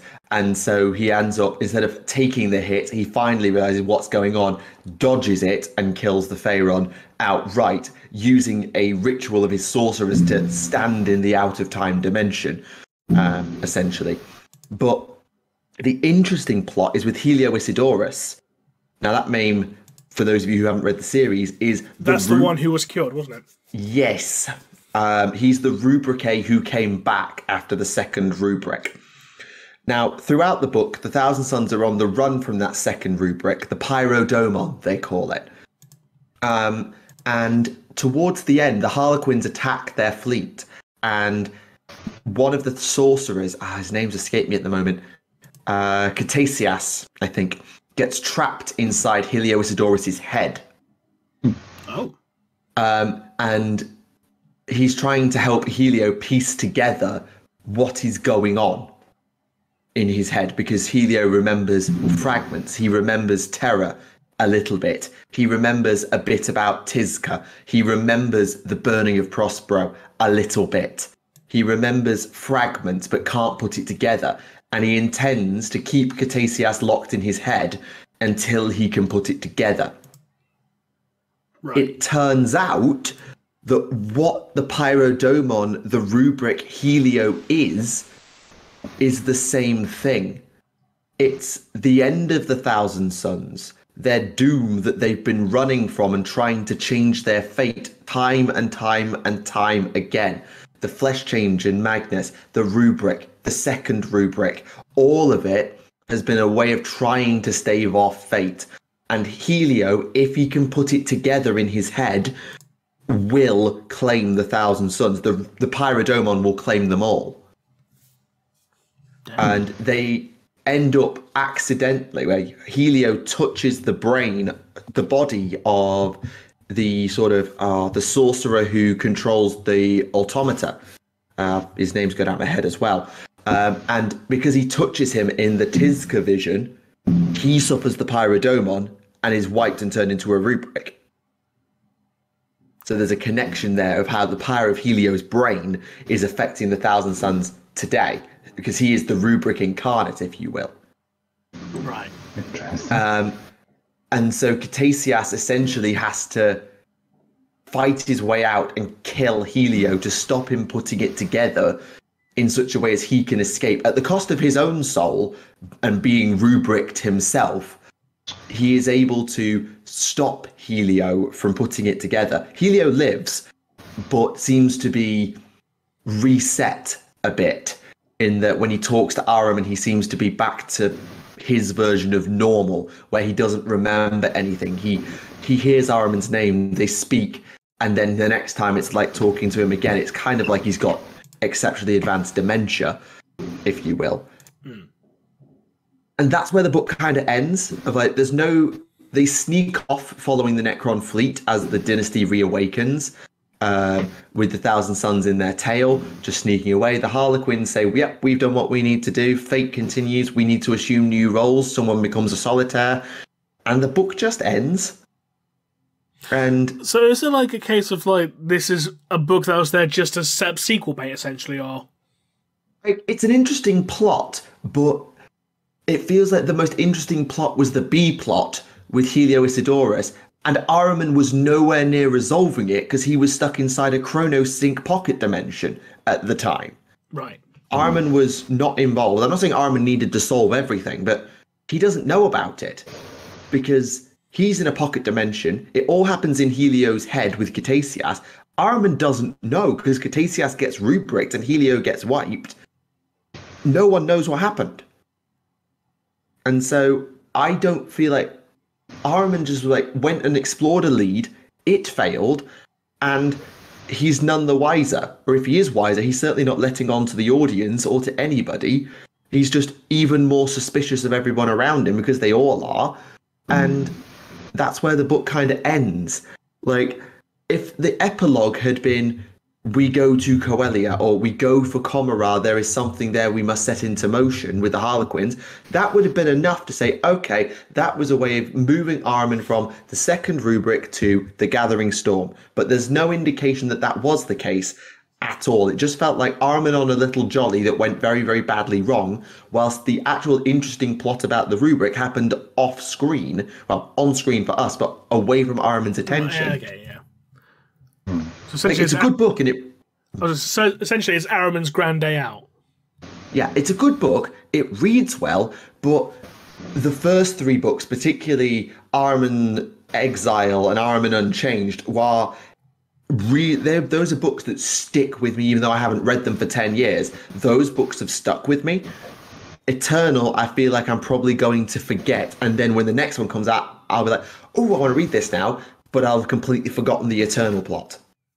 Fair enough. Yeah. Like I say, it's not a dig at John French. I don't know if you've spoken with John before, Mark. He's an exceptional author, and I look forward to hopefully speaking with him someday. But I just found, compared to the exceptional high standard of everything John French has done, this wasn't quite as high. It could have been a novella, and I would have been happy with it. And there is a danger with that sometimes, like, especially if you've got such a well-constructed... But that was my experience with it. I was just saying, sometimes when you have such like a well-constructed trilogy where like all the working parts, like when John French writes things, I find it's like a sort of intricate like Swiss watch. Especially when it comes to like continuity, he just knows his stuff so well, and everything's like so well put together. And especially the Aramin books with all the jumping around they had to do. But like sometimes when you have to then revisit it, it's like, what can I do now? It's like Indiana Jones. It's like the trilogy's great, and the 4th one was just a miss because the first 3 was so good. But then it's also like sometimes you do need that book that is like pure setup. You do, and that's normally what book 2's job is for. And if it's the sequel to a trilogy, you kind of need to start strong or end strong. But no, he is an exceptional author, and I don't ever think about it in the context of it. When we talk about all these books on the podcast, we do it so often. You almost worry that the author's going to hear this and sort of get annoyed that we're critiquing and unpicking their books. I always worry that if we're doing that, we're almost annoying some of you and losing our potential guest bookings because we've annoyed you with our nitpicking. I'm sure it wouldn't come to that. No, I hope not. But yeah, I mean, I think authors generally, it's like as long as it's constructive criticism, I feel you'll probably not lose a guest. Yeah, that's fair. But I would like to speak to John someday because he does seem like a really great person to work with and talk to. Oh, it definitely is. Oh, actually, I do have one question for you, Mark. Actually, if you don't mind asking, because I've just started Void King. Not going to go into any spoilers for the viewers. Don't worry, not yet. I just want to ask a couple of quick questions. If that's all right. Because I don't know if that's actually explained in the book. If it is explained in the book, then just tell me to shut up or whatever. But regarding the Helvinter dynasty, judging from the language used, I'm assuming they are from Fenris. Out of curiosity, how did a Fenrisian gain a warrant of trade? So what I wanted to approach in the novel is like there's sort of, especially when you have sort of like the introduction of the dynasties at the beginning, there's sort of different approaches. I'm a big fan of like the Rogue Trader tabletop RPG. And obviously in that there's a lot of different ways for you to become a Rogue Trader, so I wanted to sort of like draw the line between like some of them are properly hereditary, like the Lamartines and the Redrexus, and some of them are very much inherited kind of in recent memory, like the Narastia. But the Hellvinters I always envisaged as kind of being somewhere in the middle. Like they have a pedigree and the family's been there for a long time, but it's more that sort of one of her ancestors would have inherited it essentially from the Rogue Trader that potentially they were taking up from the ice to serve. Right, okay. So it's that kind of at some point in the past they moved from being like the inheritors to the sort of the familial dynasty. Right, gotcha. So I only ask because when you think of Fenris, you traditionally think of a very feral world that's basically stuck in the Bronze Age, particularly. So I was just curious, like, how the hell did they become world traders, kind of thing. So I was just curious about that. So thank you for answering that question. Much appreciated. No problem. Yeah, Fenrisians also have a bad habit of pissing everybody off because they're just so brash. Yeah, she definitely has a bit of that to her, does Catelyn. But no, I'm about 6 chapters in so far, and I'm enjoying it so far, so I look forward to finishing it off. Oh, good. I'm glad you're enjoying it. Yes, I'm sure that even if we don't get a full episode dissection like Echoes of Eternity gets, I'm sure we'll do a review at some point. Absolutely. But yes, my brain was going to say something and it's completely forgotten. Was it cream cakes, cream cakes, cream cakes? No. Not helping, Ram. I never help. I'm just here to just basically shit post and cause confusion. And make the occasional wrestling reference. Or Mortal Kombat. And that too. And telling you to go play System Shock 2. And watch Akira. Yes. You can keep trying. It's not going to happen for do it at the same time, like Dark Side of the Moon and the Wizard of Oz. Oh, there you go. Yeah. God. Dear, oh dear, oh dear, oh dear.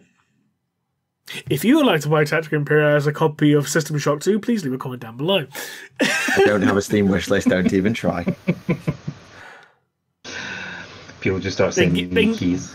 Well, here's the thing, Tac. They can just give you a Steam code. They can buy it as a gift and give you the code. There you go. Yeah, I know. A friend of mine did that with, I think it was Fallout New Vegas. They did that for me. Speaking of Steam, this is relevant. Currently, Vermintide 2 is free on Steam. Nice. And it will be free on Steam, I think it's till like the 11th, I think it said. So yeah, if you ain't got it, you can get it for free, no excuse. Unless your computer can't run it like mine. I mean, you've only just graduated from dining room tray to desk, so we can not blame you for your computer being a bit behind the ages as well. Yeah. I'm getting there slowly but surely. Absolutely. Who knows, this time next year, I might have a boom arm for my mic. I mean, I don't. I've just got a freestanding mic, to be fair. Yeah.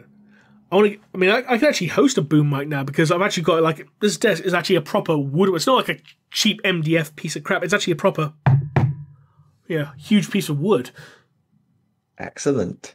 Like seriously, it's about like 2 inch. It's like about 2 inches thick. But anyway, I do believe it might be time for some questions. Yes, we didn't really get time for any last episode either, so we'll flick through a few things.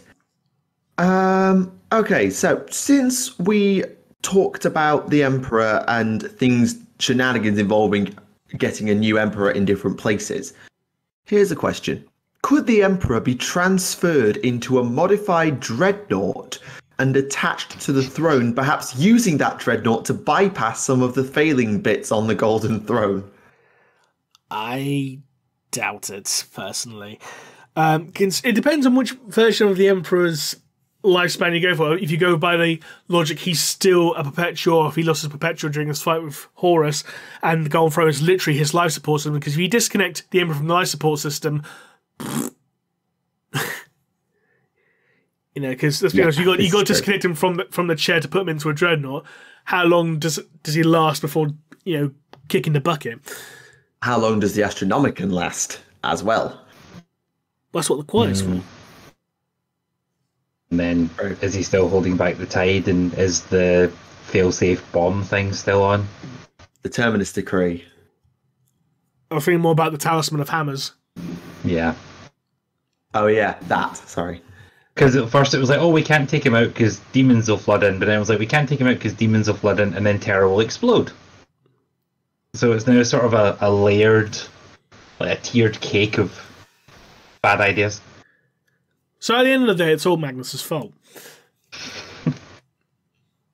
Of course. That was actually something when you were talking about, that never happened. There's a bit when Vulcan first meets Magnus in Echoes where he says something along the lines of, he goes to Vulcan, oh, you were going to say this. You were going to come here and say, how did it come to this? Is there any way back from it? All that sort of thing. And then Vulcan kind of swallows back those words, and then Magnus is like, aha, but now you're thinking I didn't say them, so I've subverted you. But it's like, no, that's what prophecy is all about. So it's like, maybe it didn't happen, but maybe Magnus just saw what all the options were and sort of lived them subjectively. It's like, I'm 4 parallel universes ahead of you kind of thing. Yeah, basically he's playing three-dimensional chess with himself. I mean, when you're playing with Zinj, then yeah, you are basically playing 7D chess with yourself, and you always lose. So, Poor Magnus. oh Magnus. Speaking of Astartes and Primarchs, is it stated anywhere, aside from the Sons of Horus, that as an Astartes ages, their facial features more and more closely resemble their Primarch? Yes. Echoes of Eternity. It mentioned about how a lot of the Blood Angels basically started looking more like Sanguinius. Oh, fair enough then. Yeah, it's like that they're almost exact copies. Like it's not homage, it's simulacrum. Or aligned to that effect. It was in that flashback sequence with the the Revenant Legion. Yeah. If I recall correctly.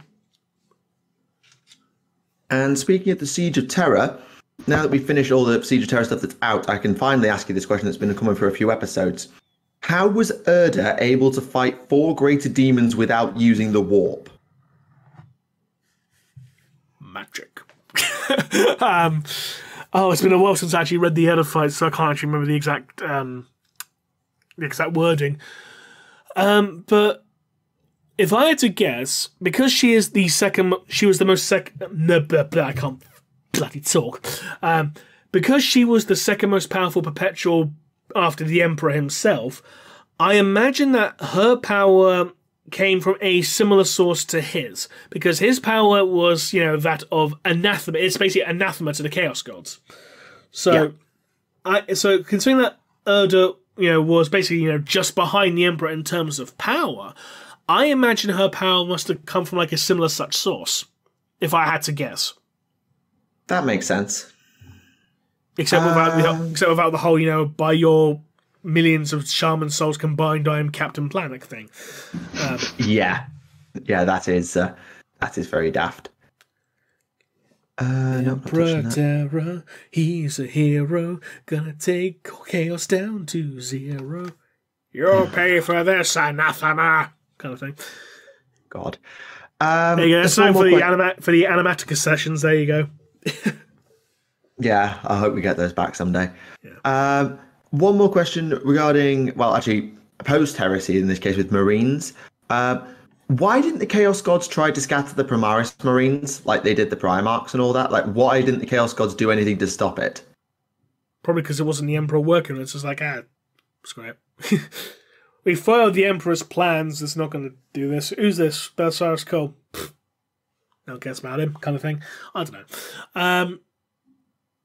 It's a bit less specific than the Marines, but when Guilliman comes back, it's like it's a blind spot in Zinch's plans. Oh, when they talk about it in the Rise of the Primarch source book, it's like, yeah, they never saw it coming. So maybe it's sort of like tangentially from that, because that was all bound up in when I return, do this. Mm. So they probably just went, it's only ever going to happen, kind of thing. And we just ignored it because, no, it's going to open the Primaris project. Nah, it's been 10,000 years. No one's going to do it. What do you mean Gilliman's back? Bugger. I mean, that's like saying no one's going to ever open Pandora's box. Doesn't matter if it's never going to happen. You make sure it doesn't happen anyway. Yes, but, the arrogance of divinity and all that. Just look at God of War. Is that, yes, since we're making mention to it, yes, absolutely. Okay, this one's aimed at me, but I think we can ask all of us. Do you believe that Age of Sigmar will ever get a not undead death faction? So, for example, an army of mortals and necromancers who are very much alive and hoping to gain Nagash's favour and, for example, a better afterlife not just be and stuff. A death faction that isn't dead. Isn't that what Fleshy Accords are? Because aren't ghouls actually alive? They are, yes. There you go. It is, but the thing is, the Flesh Eater Courts are not. They're a death faction in that they work like death. They use death magic and the like. but there is still scope for this army that is being discussed in the comment, because the Flesh Eater Courts are not exactly, what's the word I'm looking for? Loyal. Sane. Well, not sane either, but not exactly loyal. They're more used as chaffy meat shield distraction carnifexes by the generals of death, who can sometimes command them a little bit. But ghouls are often seen as expendable things, and well, they become zombies when they're dead anyway, because they'll just resurrect them as zombies. So in all truth, there is still scope for this army, but what you'd often find is mortals living in Shyish who pay fidelity to Nagash, you could easily represent as a lot of them have their own gods, had their own gods, I should say. Yeah. Gods of death. People like Morda, for example, who is talked about in the Tale of Four Warlords project for White Dwarf a few months ago. And so they would serve that god who may have been eaten by Nagash, or they would serve Sigmar because their god was eaten by Nagash and they want revenge, kind of thing, typically. Could be interesting.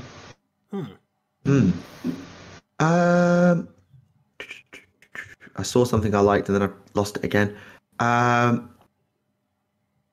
Coming back to Space Marines, is it seen that movement from a reserve company, say the 9th Company, to an assault no, is it the 9th? Anyway, is being moved from a reserve company to an assault company seen as a promotion? Like, do people look down on reserve companies inside chapters? I think this might be something that'll be a chapter by chapter basis kind of thing. Like, so I think some chapters, like with the Ultramarines, for example, I don't think they'd really care if you're assault or reserve. You're like, are you doing your job? Well, there you go. Then again, you compare it essentially, like, say, I don't know, Marines Malevolent, for instance. It was like, hey, you're just stuck in the reserve company, fuck you, kind of thing. I don't know. I think it would be on a chapter by chapter basis, personally. Yeah, I think that's true. There was one on the previous episode which I didn't ask because it was for you, and I just need to go and find it. Sometime back, Remleiz mentioned a story where some Thousand Sons tried to revert Magnus from demonhood. What was it? Is that a story? Off the top of my head, I don't actually recall that. Can I mention what episode I said that in? No, it's just some time back. Like, it makes me think of the Reflection Cracked, the Emperor's Children, not Thousand Sons, and Fulgrim's story, where they tried to get Fulgrim back to normal, but I don't recognise this story at all. No. Yeah. If the commenter could mention, like, where I mentioned this, it might jog my memory. Yeah. Okay. But off the top of my head, I don't know off the top of my head. Sorry. Okay. And another one, I always got the impression that you don't like Necrons, Remleiz. Have any of the recent books changed your opinion on this? I'll be honest. Necrons for me were... Following the post-Necron retcon, I just found them to be a very boring army, personally. I mean, in terms of stories now, Twice Dead King, great series. I thought Twice Dead King was great. And The Infinite and the Divine is also excellent, just throwing it out there. I've not read that yet. And to be honest... It's hilarious. Read it. And to be honest, so good. I kind of have like reservation regarding read now, and purely because everyone keeps saying you have to read, and that's kind of putting me off. It's like, everyone's been so much hype about it, and I'll be like, it's not that good, kind of thing, If that makes sense. Read more in the museum, see how you feel. All right.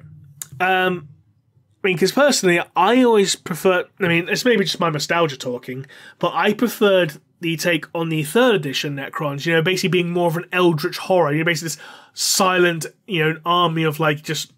Well, effectively just undead skeletons, robots, as opposed to just, Tomb Kings in space. I know not a lot of people have that. I know some people prefer the post-retcon Necrons as actually having more character. Fine, totally valid opinion. I'll be honest, like, I did like that the Imperial Armor books did reference the old 3rd edition Necrons with the Maynarch dynasty. Because they basically were written more akin to the 3rd edition Necrons, which I did appreciate. But yeah, just Necrons for me, I just don't find them that interesting overall. Sorry. No, it's interesting because the Necron's origin story kind of is flipped on its head a little bit from 3rd to 5th. Because 3rd edition Necrons show don't make a deal with the devil type thing because they were sold out. Well, were they even sold out to the Catan or consumed by the Catan and then worshipped them as gods, enslaved to the winds of the Catan? Basically, they struck a deal with the Catan. The Catan ate their bodies, not their souls. The 3rd edition codex makes that very clear. And basically, like, their souls were lost to the ether, and basically, you're now immortal. You have no personality, you have no consciousness, you're just a mindless drone. Yeah, don't make a deal with the devil. Yeah. But the modern Necrons are still don't make a deal with the devil, but also the Catan were not necessarily malevolent in first place. It was, don't go making your own devils because they will destroy you. And then they destroyed them back, entirely defeating the point of the whole point. I will say this about the post-retcon Necrons. But for one thing I do appreciate, and that's basically the introduction of the Catan shards. Because considering that in 3rd edition, the Catan, the Catan models were whole Catan, but they were as weak as a paper towel, Yeah. So it's like, for an actual god, it's like, hey, it's an actual living god that can be taken out by a lucky grot. I appreciate the fact them changing it to shards, like, these are fragments of a god, so while powerful, they're not as powerful as a whole god. It's like, thank you, I appreciate that, because they were crap on the tabletop. Yeah, but they should have been if you're going to do that, you could actually fuse the two together by having the Necrons still be enslaved, but have the Catan be shattered by the war in heaven. So when the war in heaven happened, yes, they won, but look what it cost them. It cost them themselves being destroyed in the effort of destroying the old ones, but they lived on as their fragments that became revered in a sort of twisted, perverse reflection of the Shards of Cain with the avatars. Do you know what's quite funny, though? Following the Necron retcon, that basically meant that a good chunk of the novel Mechanicum is now non-canon. Because it was also true. Because it was dealing with like, these beings, they fled and hid themselves away, which is in keeping with the old 3rd edition Catan lore. They basically hid themselves away until the galaxy rejuvenated itself. And it's like, yeah, that didn't happen now. No, it didn't. They were shattered and buried. Yeah, I don't know if you have a particular thought on it, Mark. I know you haven't written a huge amount, or maybe with the Necrons yet, but I don't know if you have a particular take on them that you prefer, if you were around hobbying back then. I've got the 3rd edition Necron Codex, and I loved it when it was out, and I did feel I was like, oh no. But as time has went on, I've made my peace with it, and also, like, I do like a lot of the characters and concepts that they did introduce with the retcon, but I think parts of it were already there, because there's a really good example in... Did you read Xenology? Yeah. Yeah, in that, you've got the one at the end, and it's like, some of us are still able to think, the lords and ladies of our kind. The one that's, in disguise. And I just like that. I like that there was a bit of like, nuance, and I do like that, as you said, in the current one, they've got, a few... like Tomb Worlds that are wiped, and so they still have that kind of implacable horror attitude. But yeah, I think I can see it from both sides. Yeah, to be fair though, the Necrons have been rewritten twice. They went from Chaos androids, lest we forget, to the Killbots, to the Killbots that overthrew their own gods. I think for me, because there's a follow-up question in the comment asking what changes would you do to make them more interesting. I think we could sort of revert back a little bit in that still have the characters and the personalities like the Silent King. We can still use the Silent King in a non-sentient Necron way by having a few who were retained, exactly as they did in the 5th edition retcon, by having the lords and ladies and the kings and the advisors be still sane. But whilst not destroying the Catan, because it makes it seem like the Necrons have gone from an eldritch horror we cannot understand because we do not understand their motives to they are so ungodly powerful they can blow up a god and enslave it, and yet they just seem entirely mired in their own we're too busy being weird to actually kill everything, but we could if we wanted to. The only reason we haven't is because we've got buggy code.